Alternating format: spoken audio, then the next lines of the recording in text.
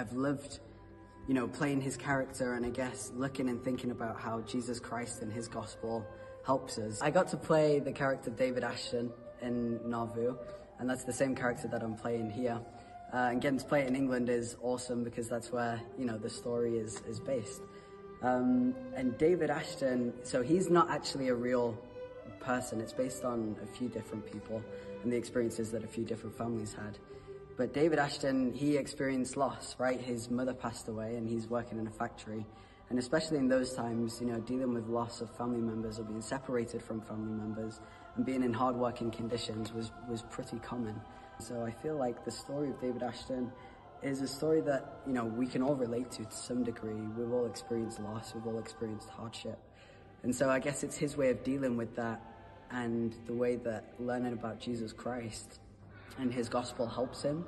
When we die, we return home to that God that once gave us life. Do you think that's where Mum is? Home with God? I hope so, son. I hope so.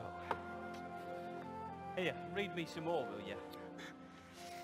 So it's been wonderful, I guess, to experience and to explore that, and also how families as well can help us no matter what we're going through.